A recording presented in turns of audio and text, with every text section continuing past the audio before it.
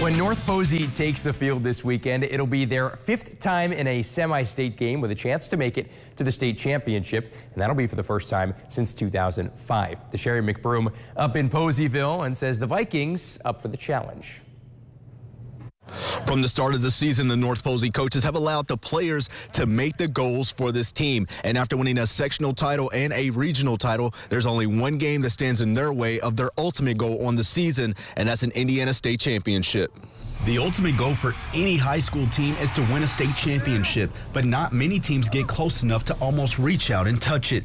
That's the opportunity North Posey will have on Saturday when they take on Southmont. They're going to rely heavily on the run game, and they've used that to get to where they're at. So, you know, I know sometimes the record can be deceiving, but they are a legit, really good football team, and well deserving to be in the 2A state or semi-state.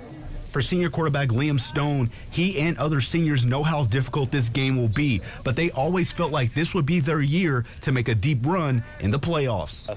Southmont's got a really good running back, Wyatt Woodall. We got to key off on him.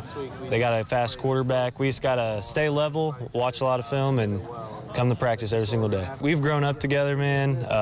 We've been working since a very young age, and we've always known that this year was going to be our year. The Vikings have not been to the state finals since 2005, and for them to continue this season, senior left tackle Cole Cullen says they have to continue to work together and need their community's support. Well, a lot of experience, obviously. I mean, we're tight, I guess, as a group. We know our strengths. It's really awesome, like, just seeing everybody want to come to the game and just be there. It's really great.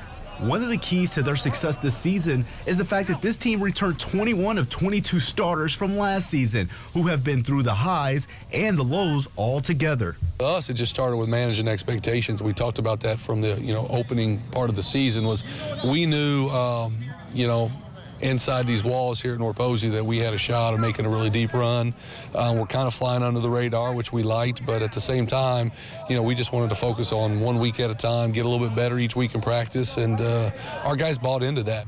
Now, North Posey coaches and players are expecting Joe Jingaball Field to be rocking come this Saturday, and I am told that Joe Jingaball himself, who coached at North Posey for 40 years, will be in attendance for that semi-state game. Checking in with North Posey Vikings, I'm Sherry McBroom, Home Team Friday.